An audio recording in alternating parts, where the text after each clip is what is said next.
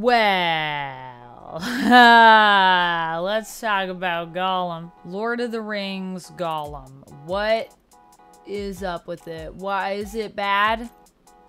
You want to know. I have answers for you. I have thoughts. So I just finished streaming Gollum, my first stream of it. Streamed for about an hour and a half. So I played about an hour and a half of it. And what I can say to you is that, yeah, those graphics are bad. They're really, really bad. They leave much to be desired, especially for the specs of the game. The specs of the game. This game has ray tracing. Guys, why does this game have ray tracing? Why do any games really have ray tracing? Though is a question that I have. But let's put that aside. That's a topic for a whole other video. My discussion of ray tracing. That could be a video all its own. This game does not have great graphics. Does it need great graphics? I don't know. But why they tried to sell it like, oh, this game is like, you know, you need all these specs because it's going to look so good, and price it at $70. I feel like if they wanted to do that, they should have delivered a little bit more.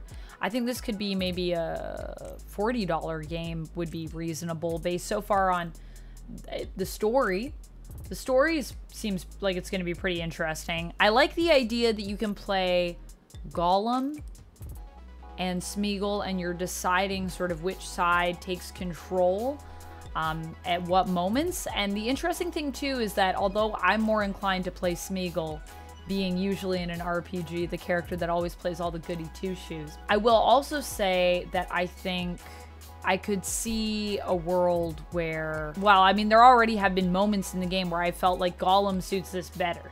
So I like that it's not even probably you're going to pick one. Like, you might do a combination of both. I can already see the potential for that. And I think that idea, that concept is super cool. So I'm a fan of the concept of the game. I think the story so far is fine. Nothing crazy has happened yet, but really it's just depressing because we're in prison. But I like the idea of this, and I like the idea of where the story could take us. Does Gollum have too much hair? This is a complaint I saw online, and I'm gonna say, yeah, I think he does have a little too much hair. He probably should be a little bit more baldy in this based on how he appears in the movies. Interesting choice to give him more hair, but yeah, mainly my biggest qualms are that this is janky, it doesn't look great, and it is not always intuitive when it comes to figuring out where I'm supposed to go next. The map so far leaves a lot to be desired. I don't know how to eat things. I mean, I know how to eat things. There's a little tutorial at the beginning where you eat mushrooms. That I nailed. But I've been picking up worms. I don't know what those are for or if I'm supposed to eat them. That's kind of a concerning thing because I feel like my health is... I'm running the risk of like dying just from being near heat. Kind of what it feels like. So that's a bit unfortunate. But I think the idea of this game is awesome. And I think it has potential to be just fun. Am I going to finish it? Yeah, I'm probably going to finish it, to be honest. I am having a good time. However, I guess the other thing that we need to talk about here is like when it comes to the graphics being bad, what does that really mean for the game? I would argue that this is a game where we actually probably didn't even need great graphics. Like at the beginning of the game, I kind of chatted a little bit about how there's a little opening sequence, which is very like storybooky. Like it feels like, you know, kind of actually reminds me of the animated Lord of the Rings movie. But I was actually thinking to myself, this sort of storybook more style in terms of the way, the style that they decided to go with for the intro to it, I think actually would suit this game a bit better for what it is. I don't think it even needed to be where it's at graphically. I just feel like they tried to do too much and they should have done less and it would have been better. Approach it as more of like an indie game as opposed to a giant $70 game. That would be my suggestion to the designers for something like this. Not that I've ever designed a game, so maybe don't listen to me. But for, I guess, not even the designers, just the people that are in charge of how this game was done.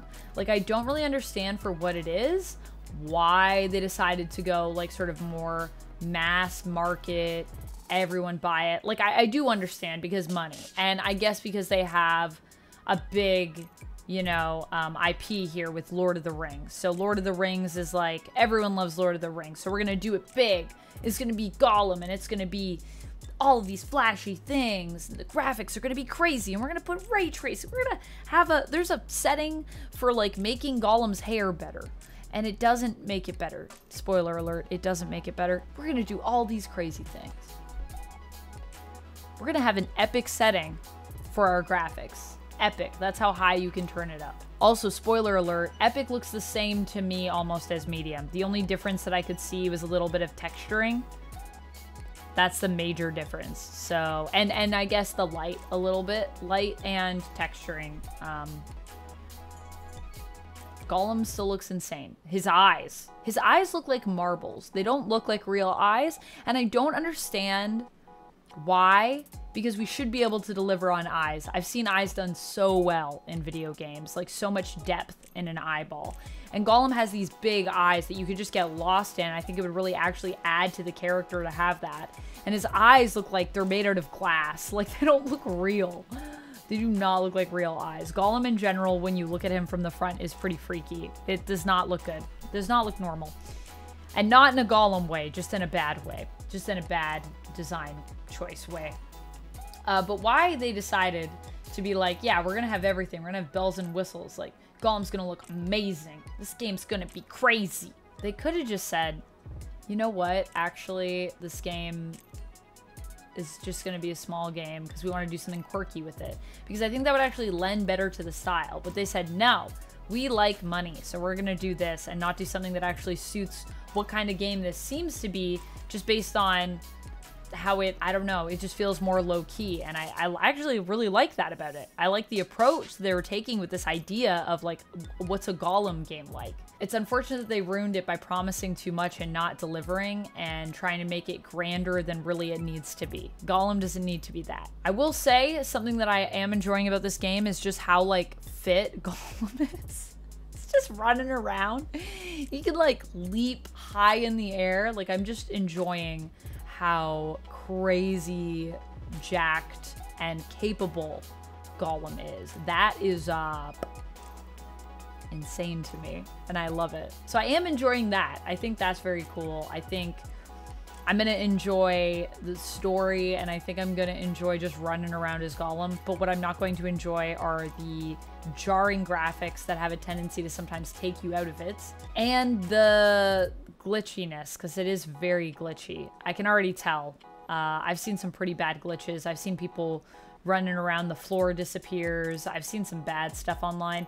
And I can already tell just from the lagginess in the game and just how there's stuff that disappears and reappears. And like, I looked at a wall and then the wall rendered. Like, it's lagging a lot. It's slow. So I can tell it's probably going to get worse because this is also the beginning of the game. So you would think when people are designing stuff, when they're I don't know if this is true, but I'm just guessing, you would fine tune it from the front of the game back. Because then when you're putting the patches out in the coming days, at least you could patch that hopefully before someone gets to it, is the idea. So yeah, those are the things that I would rather didn't exist in this game and that were better, or just approached in a different way.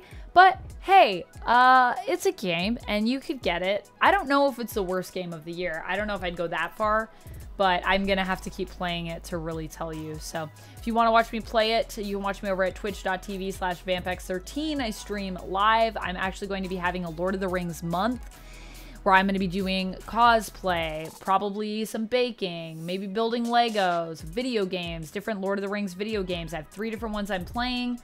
I'm going to be doing tabletop stuff. I'm going to be doing a board game, probably, and I also have card game stuff coming. That's very exciting. So make sure you tune in over on twitch.tv/vampex13 for June for Lord of the Rings month. I am very excited to see you there. Maybe we'll play some more Gollum, and maybe I'll put my VODs as well, edit them a bit and put them up here, or have someone edit them. I'll probably edit them, but yeah. All right, friends, that's basically my takeaway on this. I hope you enjoyed, and I'll see you later. Stay nerdy. Bye.